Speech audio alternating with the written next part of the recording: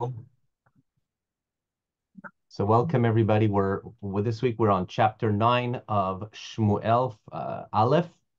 Last week we ended off with the people, or at least Shmuel is getting on an age, and he appoints his two sons to also be to help him out with guiding the people. However, they are not set in the ways of Shmuel, and the people are a little bit they read into this and they have an issue, and so they say, you know what, we want to have a king just like all the other nations. Perhaps we want to appoint somebody rather than leaders appointing successive heirs, so to speak. Let the people speak, and we want to have a king. Let us choose a king. To which Shmuel is appalled, and as is God at first. However, God says, Shmuel, don't worry about it. Do as they wish. And they ask a second time, and again Shmuel tries to dissuade them. However, God tells Shmuel, let them, I will deal with them. They're actually trying to tell me something, not you. Just listen to the people. And so this is where we are in chapter in history. This is where we will be introduced to our future first king. So this is really where and let me also just delineate the difference between when we had shoftim and we had kings.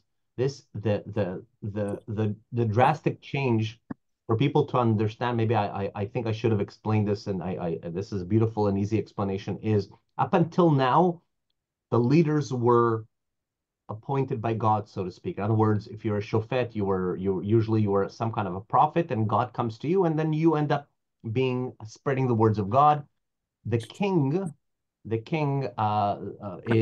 was supposedly or seen as chosen by the people.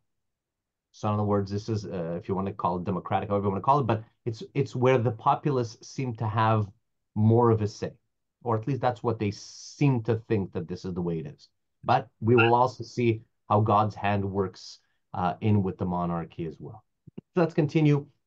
Chapter 9 in Shmuel.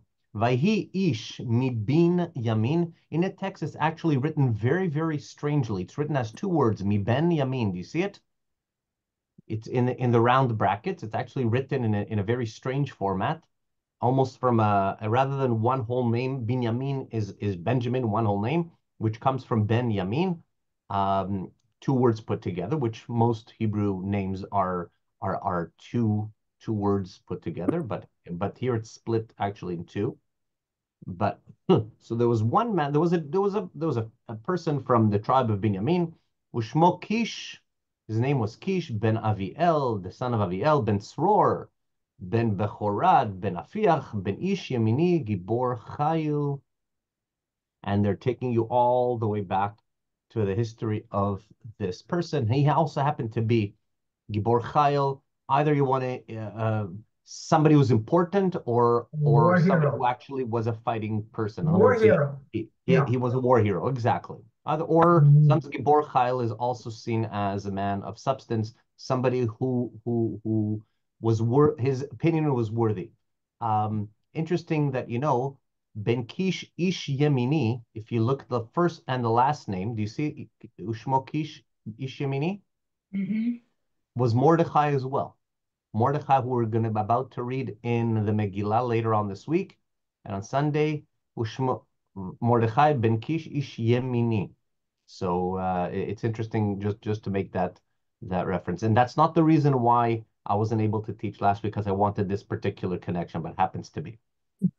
Let's continue with this. Velo hayaven ushmo Shaul bachur vatuv, and he had a son, Uh-oh. whose name was Shaul. And Shaul was an excellent young man, Betuv, and either personality-wise he was good, or he was a very handsome lad. Ve'en ish mibnei Israel tov mimenu, and There's there no is better. none among the Who's Israelites better? who was handsomer than he, Or or better. again you can or who had certain qualities. Meshichmo v'mala, he was a head taller, gavua mikol ha'am, taller than any person. In other words, he was a person who, when you walked by him, he made a he stood out. This is somebody who stood out from the crowd. Vatovadna ha'atonot lekish avi Shaul. And it happened to be that a couple of the donkeys of Kish, who was the father of Shaul, got lost. They wandered off. Vayomer Kish el Shaul beno. So Kish instructed his son, Hachna itcha et achad mehanearim. Go take along one of the servants, vekum lech bakeshet atonot, and go search out. Go look for these donkeys. And so he does that. Vayavor behar Ephraim, and he passed into the hill country of Ephraim. Vayavor be'eretz Shalisha velo matzau. He crossed the districts of Shalisha and didn't find him there. Vayavru ve'eretz Sha'alim va'ayin. Then they passed through another area, district of Sha'alim. Nothing there. Be'eretz Yemini, through the entire countryside of Binyamin, through the territory of Binyamin. Velo matzawi, and they did not find the donkeys. Hema bau be'eretz Tzuf, and they entered into the district of Tzuf. V'Shaul amar le'na'aro asher imo lecha v'nashuva, and Shaul finally turns around to his servant and says, "You know what? We've gone this far. I think it's time for us to return back." Why? Pen yechdal avi min hatonot v'da'ag lanu. Because perhaps we've wandered so far, we've spent so much time looking. By now, most likely my father is worrying not so much about those donkeys, but he's worrying where we are. We haven't found them. Where are we? So let's go back and make sure that he's not worried about where we are, that we're lost. Vayomer lo, however, his servant stops him and says, no. Vayomer lo, right now, we just entered into Zuf. There is a man of God here in this city. This is somebody who's highly esteemed, revered. Whatever he speaks comes true. Ata nilchasham. We're already here. Let's just go and see him. Perhaps he can give us some direction. So he was, maybe they looked at him as the ways of olden days. Okay, so maybe we can use his counsel, and he will help us in finding those wandering animals. Vayomer Shaul lenaro, and so Shaul turns around to his servant, and he says, "Vehinen elech umanav ilaish." But if we go, what do we bring as a gift, as an offering to this man? Ki halechem azal mikalenu, for the bread or our food is gone from our sack. Utshura ein lavi laish Elohim. We have nothing to present to this man of God. Maitanu, what do we have? What's left? What can we possibly give him as a gift of thanks? Vayosef hanar lanot et Shaul, and once again the servant answered Shaul, and he says, Vayomer hinen nimtza v'yadi reva shekel kasav. Here I have a quarter of a shekel of silver. V'natati laish Elohim, and I shall give it to, in other words, I'm willing to give this up in order for us to go see the man of God. V'higid lanu et darkenu, and he will let us know our way. Notice, by the way, that it's thanks to what that they go and see Shaul? Well, it's thanks to to Yosef. No, thanks to what? The quarter shekel? For half, right? For a quarter of a shekel, that was the servants, not even Shaul's. So the entire episode is contingent upon a quarter of a shekel that was in the servant's pocket. Lefanim be'Israel, formerly the ways of Israel, the way that was commonplace. Ko amar ha'ish belachto lidrosh Elohim. This was the common thing that they used to do in terms of when somebody wanted to go and speak to the man of God. Lelchu v'nelcha ad haroeh. let us go and search out the one who's able to see, the prophet. Kilanavi hayom, for the prophet for today, Yikaref Fanim Haroeh, was formerly called a seer. In other words, what we call Navi in those days, they gave him a title. So I guess similar to we have a cantor, or that somebody, a position. In those days, he was called Panim Haroeh. That was the Haroeh. Interesting, by the way, Haroeh, you can look at it, you can read it in two ways. Haroeh is one who sees with an aleph. If you look, it's Hey Resh Aleph Hey is Roeh. But if the way it sounds, what is a Roeh with an Ain? Roetzon. What is it? Shepherd. Shepherd. Yeah, shepherd, yeah. Exactly. Yeah. So it's amazing. The word sounds the same, and we use it in our lingo. We have sometimes Moshe, right? Was Roetzon. He was Yitro's shepherd, but he was also Roetzon, right? He was also our shepherd. In other words, he guarded God's people.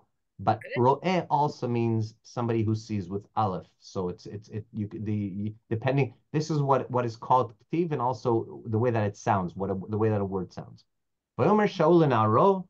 So Shaul retorts and answers his servant, Tov devarcha lecha nelecha. I like what you say. Your suggestions, great. Let's go and search out this man of God. Vailchu el ha'ir. They go to the city Asher Sham Ish Elohim, in which the man of God lives. Hema olim b'ma'aleh ha'ir. They are climbing up the ascent. It was on a hill. They're climbing up towards the city. Vehema matz'un ne'arot yotzot lishav mayim. And there they met some girls who were coming out to draw water. Vayomru lahen, and they ask the girls, Hayesh bazeh haroeh, is the seer in town? The one that sees, is he in town? Vatanena otam, and they replied yes. Vatumarna yesh, hine lefanecha, yes, he's just up ahead. Maher, go quickly, ata, ki hayom ba la'ir, he just returned to the city. Ki zevach hayom la'am babama, for today is a time when we bring up an offering at the shrine. So also interesting to note, you see these girls, they could have just answered yes or no, but they're very eager to give quite a bit of detail. Any suggestions why? Right? Think, well, what did they ask them? Right? Shaul asks, is the man of God here, right? They answer, yes, he's ahead of you. Go, hurry up, because there's going to be they're going to be giving how do you go? There's going to be an offering being made today at the shrine. Why so many? Well, they're warning them there's an important occasion coming. Could be that this is an important event. They might want to be there, or alternatively, that he's going to be preoccupied.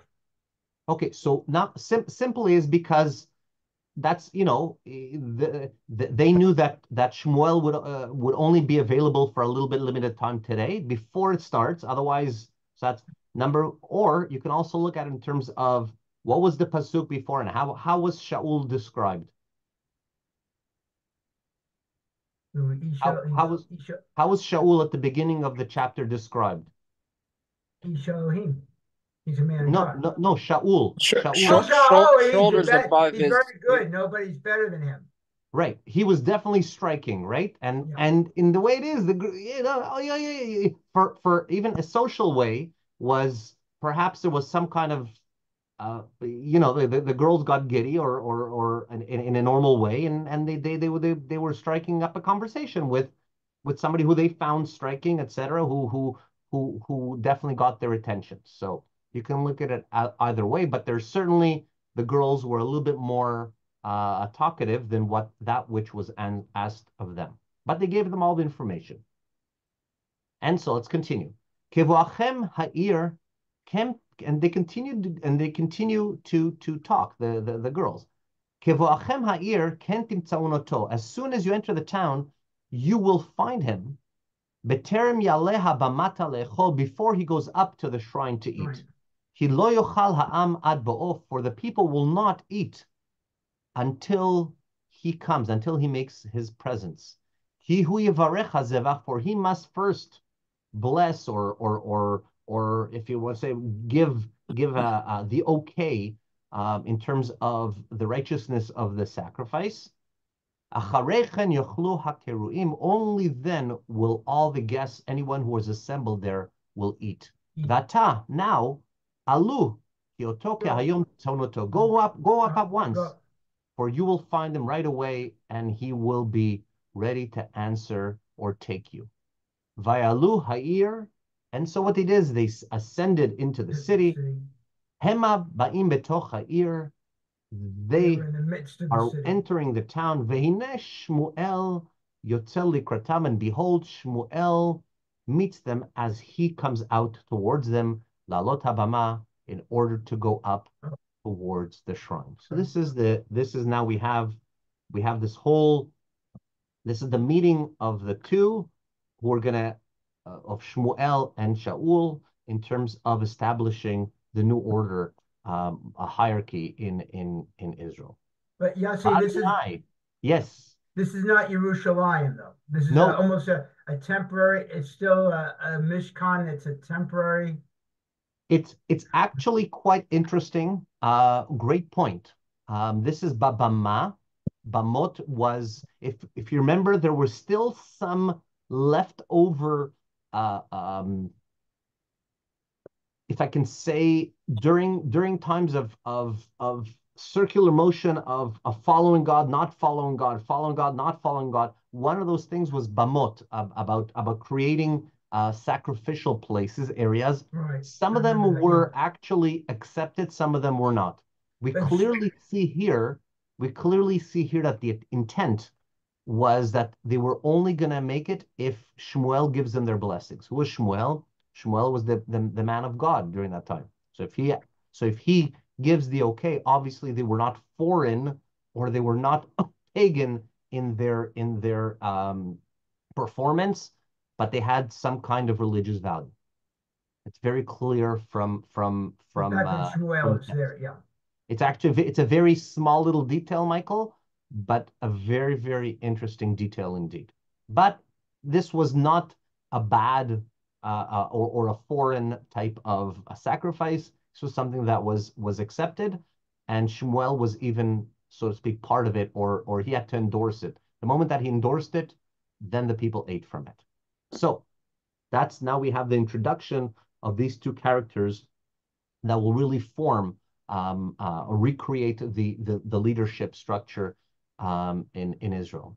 Varonai gala et ozen Shmuel yom echad lifnei vo Shaul lemor. Now, the day before Shaul came, the Lord had revealed the following to Shmuel. So now we're kind of going a little bit of, this happened a day earlier, the following happened. Ka'et machar eshlach ish me'eretz Binyamin. At this time tomorrow, I will send to you a man from the territory of Binyamin. Umashachto lenagid al ami Israel. And you shall anoint him as the ruler of my people Israel. V'hoshia et ami miyad plishtim. And he will deliver my people from the hands of the plishtim. Ki ra'iti et ami, ki va'at tza'akato elai. For I have seen my people, and its cry has reached me. Okay, so in other words, if you notice, what does God use? Let me just circle this. What does God say?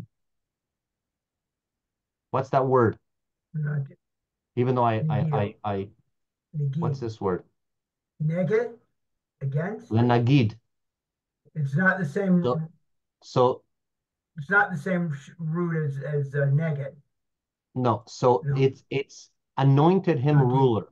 Lenagid is unlike, remember what I told you, what a king is somebody that the people are the ones who are electing, so to speak. Here God doesn't say umashachto lemelech lenagid neged. He's going to be my leneged is facing. It can either be somebody who's against you, neged, Yeah, or that's what I meant by somebody against. Yeah. or we have in the Torah eselo ezer kenegdo. When Adam is created, he realizes that he doesn't have a helper lenegdo To in his assist. mirror Yeah. image or somebody Image. Yeah. who to complement him. And so we have here God saying he's going to be my complement. Or in other words, he's going to be now, he's not going to be the man of God, but he was going to be the one who will physically, so to speak, rule or guide the people. But this is where you get to see that even though the people want a king, it's not that they go and vote on a certain day and they all cast their votes. They want this person to be king, and then etc. It goes whether it's hierarchical or it continues going, and then we'll see God's hand as well in terms of who is an anointed king. But the structure of what a king looks like is different than what leadership has been now, because now it's been godly. It's been godly directed. Now the direction will still go to the Navi, but you'll have another person who will oversee the people with in conjunction, as you will see, with the prophet. And from here on in, you will always see there's a king, and king has a prophet as well. There's a symbiotic relationship. So the people see, or at least they feel that they're not ruled by the Navi. There's going to be a somebody who is I don't want to say, can I say the division of state and church? Not really, because it was very clear that there was a connection, but it's not the person who is the Navi, the prophet, that is determining what the prophet just suggests to the king what to do. Okay? But very clearly we see the hand of God working here. So a day earlier, God had mentioned to Shmuel, he will send somebody from Binyamin, and that person will be anointed as God's say. I have a Ushmuel, question. yes, Question about anointment is, which became a practice through the centuries after. Was there a precedent in Hebrew history of an anointment, of using oil to designate abs power so the or first authority? one, yes. So the first anointment started with Aharon HaKohen and his sons. They had to be anointed with Shemen HaMishcha, with Okay. oil of specific oil, Mm-hmm. specific ritual that started from the Torah. That's all the way from the Torah. And if you that was the original, if you want to say, we have to understand that when the whole establishment of priests happened in the desert, they had a very different structure. They all lived together. They all encamped within a very close proximity. It was very easy to keep them together, so to speak. That was the challenge once they crossed into Israel that we've been reading of, because now they're dislocated. Now they're disjointed. They don't have this common thread. And that's what kind of I see it as the Nevi'im is how do they get together to build this common, it's not like they're connected through telephones or internet or that. You may never see, another city outside of your area. Who's making the rules? What changes are there, etc. And this is, I think, a natural evolution into the way that the people can actually be ruled, because they maybe did not know all the rules, all the laws, and maybe that was the failure of the priests or that structure, that they stayed in one place primarily and did not reach out as that's what they needed. Yossi, Yes. isn't it possible to think of this as a division of the sacred and civil society? Yes. Somewhat this one. Absolutely, Peter, you're right. Continue. Well, and it's just to say that the linkage between the two it's complementary, it's not conflictual. So the importance of being in charge of civil society is the kind of burden, really, which has been taken away from the prophet, which is essentially responsible for the sacred nature of society. In theory, you're right. In practicality, you will see that the king still has to perform that which God demands from him through the prophet. So it's kind of like it's the people side, as though that's why it's not really a division between church and state. Right. Although that's what it kind of looks like, exactly what you described. But you will see that, Yeah. for instance, again, going back to the holiday of Purim, the way when Shaul's, I guess, dynasty ends, and his family does not receive the dynasty down towards him, is because he did not follow what Shmuel told him with Agag, as we will read it in next chapters. In other words, he was given directives by Shmuel, who's getting them from God to perform Atzerah. I don't want to tell you what it was, but if you'll read the Haftarah soon. Yeah, before this weekend's Haftarah. yeah, and we will see what happens. He doesn't do that. What ends up happening? God says, "That's it. Your kingship is gone," and that is when it passes over to David. And then Shaul is realizes it, and Shaul sees him as a threat. And the last years of Shaul, he's trying to find David and eliminate him as a threat. So there is the people kind of see him as a separation, like you said, but really, in essence, you see from the beginning, what we're reading exactly now, that he's already appointed by God. Like, there is a connect. In other words, it's not somebody who they just think who's going to be, but he looks like a king. He's handsome. He's tall. He's got a presence. He's obviously has the qualities of physical qualities that we see in a king. But in terms of his demeanor, his capabilities, his connection, he wants to go see the man of God to get direction from him in his belief, has to have that connection as well. And he's still deeply connected, but it's how visually the people see it. And then later on, Peter, we absolutely have kings that totally distance themselves from the spirituality, or they create their own prophets and their own direction, and those are the wicked kings that also are treated as differently. Shaul is a righteous king that later on goes off the way, so to speak, a little bit, doesn't fulfill his mandate fully as he needed to, so he gets punished. But then there are also wicked kings that are trying to move away from the religious or the correct religious path. But we will see that later on. So, God back again. Now we're seeing in the backstory, Shmuel gets a day earlier a note from God telling him that somebody from Benjamin is going to come and is going to present himself to you, and that's going to be who you will choose as the leader.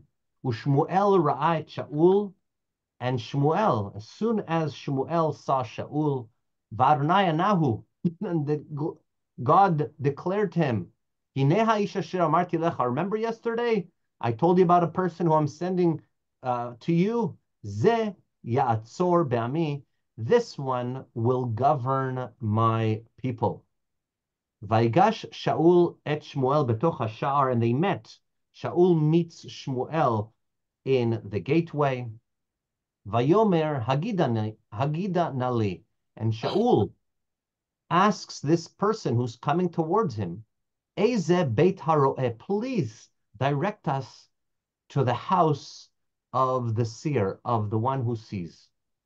So in other words, Shaul does not know who Shmuel is. He never met him, nor has he ever seen him on television.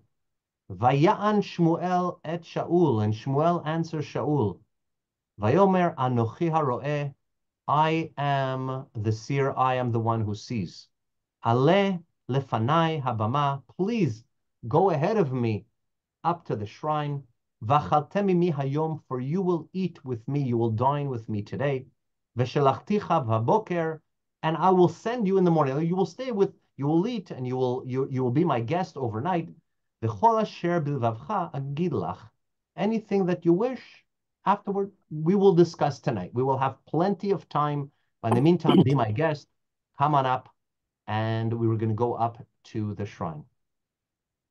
And he says, by the way, Velatonot havdot lecha, and as for your donkeys, hayom shloshet hayamim, that have strayed now for 3 days, al tasem et libcha lahem, ki nimtzau.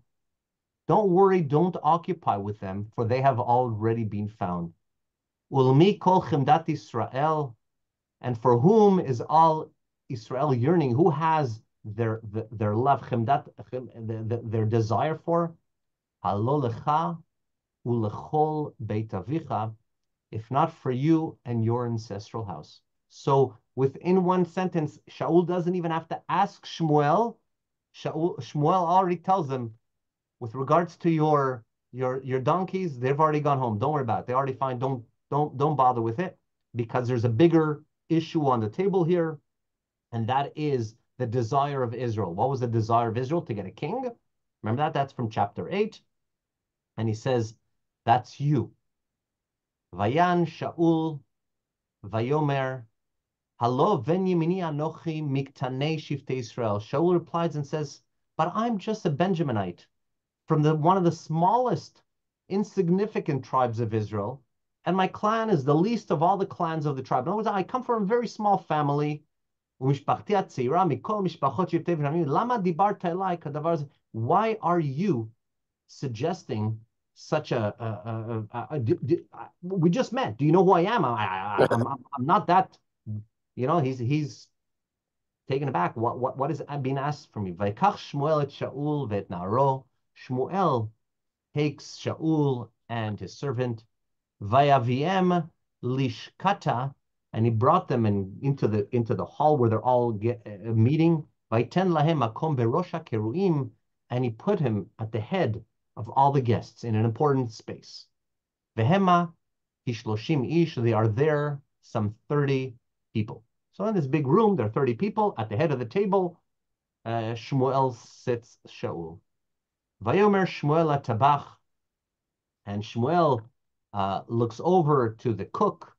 Tenai tamana, please bring the portion asher natati lach. Please bring the portion which I gave you and told you to set aside. Vayarem hatabach et hashok vehe'aliyah vayasem mifnei Shaul, and the cook lifted up the thigh and whatever was on it, the meat that's attached to it, and set it before Shaul. Vayomer Hine hanishar sim lefanecha echol, and Shmuel said, what has been reserved is set before you. Ki lamoed shamur lecha lemor ha'am karati. Eat, for it has been kept for you for this occasion, when I said I was inviting the people. Vayuchal Shaul im Shmuel bayom hahu, and Shaul ate with Shmuel. In those days, by the way, as is still in Middle East culture, whenever we have Vayochal imo, right, Vayochal Shaul im Shmuel, this is a connection. So when we have the Malachim with Abraham, Vayishchlu Vayishtu, right? They ate with him and they drank with him. It's an act of connection. Whenever we have these Vayishchlu Vayishtu, we have this. It's an act of. It's not the physical act that they all went out for dinner together. Even when it's the fact that now they are bonded together. They have some kind of commonality together. It's not just two separate people eating, but there's a bond that is being formed. Vayerdu mehabama ha'ir, and then they descended from the shrine to the town. Vaydaber im Shaul al Hagag, and there Shmuel talked to Shaul on the roof. By the way, if you want to look at it very, very, I guess if this was a Tarantino movie, where the end is actually or the beginning is actually the end. Again, I mentioned beforehand we had Haroeh and the Aleph and the Ain, and look at this word. Can anybody make a connection with that, with what will happen in the future? And I kind of I kind of hinted to it at the beginning when Shaul does not follow the commands of Shmuel, and that brings the end of his reign. So if you change the hey to an aleph, and you have same word. I'm sorry for Agag was actually the king of the Plishtim. Sorry, Agag was Amalekites. Yeah. So if you want to read it, what it sounds like, Vayerdu mehabama ha'ir. Once they finished with the shrine, they left. Vaydaber im Shaul al Agag, and Shmuel spoke to him about Agag, about the king of Amalek. It's kind of I look at it as a beautiful foreshadow of in the future Al Hagag. This is the beginning of his relationship and where he's going to be turning his life into. But Al Hagag is what he does not perform with the king of Amalek about Agag. That will be his demise as well. So this is the beginning and the end is Hagag and Agag. Vayashkimu, and so they spoke all night, I guess, or they spoke. They went to bed. Vayashkimu, and early in the morning they woke up. Vahikalot shachar, just as the break of day. Vaikra Shmuel el Shaul Hagaga, and once again Shmuel calls Shaul to the rooftop, or maybe they had some kind of like a veranda. Kuma vaishlachecha, come on, wake up, and I will send you. Please, guests. In the olden days, it's not that you just woke up, packed your station wagon and drove off. Your host would actually welcome you, literally welcome you or send you off in a welcome. In other words, he sent you off. So here Shmuel is giving him the permission. Please, you be my guest. I know you want to go home. Please be my guest, and you may return. Vayakam Shaul wakes up. Vaytzu shnehem, both of them exit. Hu u'Shmuel achutza, they both went outside. Hema yordim biktzeh ha'ir, as they're walking towards the end of town, towards the town edge. U'Shmuel amar Shaul, Shmuel turns around and he tells Shaul, Emor lana'ar ve'avor lefanenu. He tells him, please tell your servant, just tell him to walk ahead. And vayavor, and he walks ahead. So in other words, I need some private time with you. Please just send your servant just a little bit ahead. I got to speak to you. Mana. V'ata amot hayom, but you, Shaul, just stay here for a moment. V'ashmi'acha et devar Elohim, and I will sound to you, I will let you know what God has spoken to me, what the word of God is. So this is the end of chapter 9. This is where the reveal is going to be. So I find that a lot of the although it is historical, what we've been reading in Nevi'im, some of it is inconsistent. Here the text is very personal, and I find it number one, we get to know Shaul, that he was actually very humble, even though he may have been, large when he's given this news. Oh, the whole he's taken aback. He's like, I'm just a simpleton, don't ask. I'm not such a sophisticated human being. And here right now we have this beautiful interchange. It's almost like a relationship that is caused overnight. And again, we have it because it's of the half. Oh, sorry, it was a quarter of a shekel that was not even in his pocket. It was a pocket of the servant. So really, he has a debt of gratitude towards his right hand man, his servant, who's technically supposed to serve him, but he's the one who created this relationship. And you have also all this this hoopla of a buildup to what really will mount to a monumental change in the way that the structure, social structure of the Israelites. Any questions? Any comments on this chapter? I have I just, sorry. yeah. Yes, Farla, go ahead. I want to know, if God chose Saul, why did he not choose a more perfect person to lead as the first king?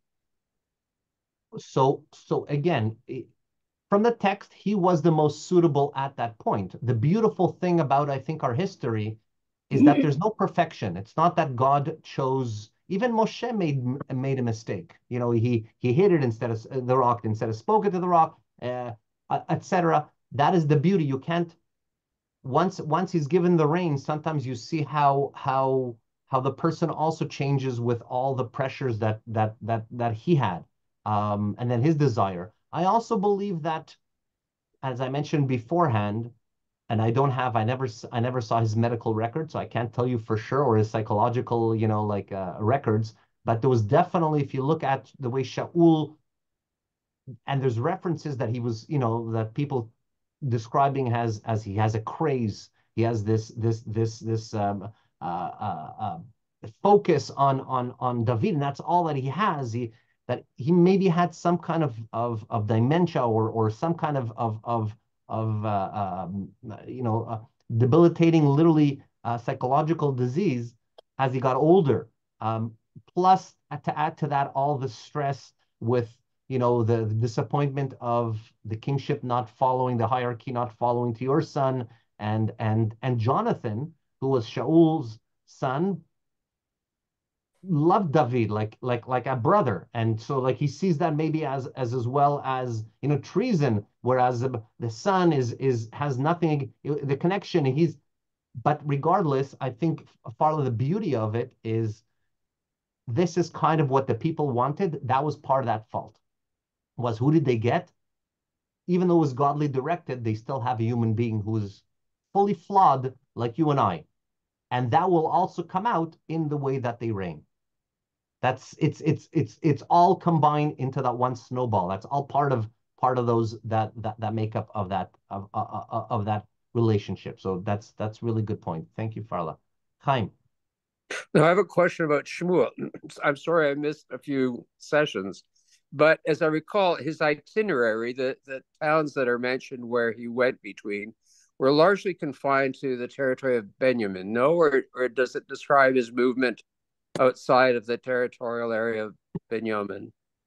Sometimes it was outside, and one of his encampments where he came in, because don't forget, if he went up to the north, he would be out for a couple of months. It's not like he went for one day, etc. In those days, so here it's in the city of here. Oops, sorry. And it is in the city of here. How come I can't hit tick tick tack? Sufa. In Suf. Yeah. This is the district of Tzuf, which it was a town. I right now it evades me. I remember I mentioned last time, but if I don't think it was Mitzpeh, but it could be Mitzpeh, where one of his towns where he really was situated. I can't tell you right now. I didn't really look at what that area, that district encompasses. Maybe there were a couple of towns, or you have in those days you used to have tribesmen, so to speak, clansmen living in an area that these, so that way they're not fighting with their sheep, kind of, so they all have kind of like it was very family oriented living. So strangers, that's what we have a lot of laws about the stranger amongst you, etc., that you have to treat him as a human being, because in the olden days, that's if you were a stranger, you were an outcast. You were not welcomed into community. It's not like now, oh, where are you moving? Oh, I'm moving to Vancouver, across town. Okay, great, because you could, or whoa, I'm immigrating to wherever it might be. And even then, I mean, we certainly will feel outcast, but that transiency didn't exist in terms of what you were able to do, unless you were like somebody who's a salesperson or a tradesman that went out, but you came back home, so you were away for quite some time, but then you traveled back home. But living, it wasn't. We have this territory which was where he really stayed in, I'm sure, and by nature, every Navi was almost like a wanderer. That's how he passed along God message. And I think they also had runners that used to tell. It was a network of people. Usually every Navi also has his Na'aro. He also has a right-hand man who eventually sometimes becomes as well the Navi, or does all the work that a Navi can't, in terms of, if they're younger, cover more ground, let people know that the Navi's coming, gathers everybody so they can speak the word of God to the entire crowd of that area, and then move on. So, yeah, he was. So to answer, I'm not sure where Tzuf right now is. I didn't really look at it. I'll try, God willing, to answer that for you next 2 weeks from now. Anybody else? Is everybody excited about the, like, can you see like this formation, like this and when I read this, I see a very deep admiration that Shmuel has actually for Shaul. You can see that he almost hints to him, and he in a jovial way, but in a loving way. And he comes around from, I see a big change from chapter 8, where he's kind of cynical about this desire of the people to have a leader, but God speaks to him and says, you follow, and suddenly he's all in, and through little, without scaring, he sees that he doesn't want to scare him too much. He realized when he told him, oh, you're the one who we did, and it scares Shaul off. He uses his personal skills kind of to calm him down, and there's like a wonderful relationship that is creating, and that's the way that I see it. And we will see that relationship sour towards the end. And again, Al Hagag and Agag, you will see it where Shmuel is not scared also to reprimand Shaul without any hesitation. Michael, you have a question? Yeah, did I just hear from you? We weren't having class next week? Yes. So next week is Shushan Purim. There's no class next week.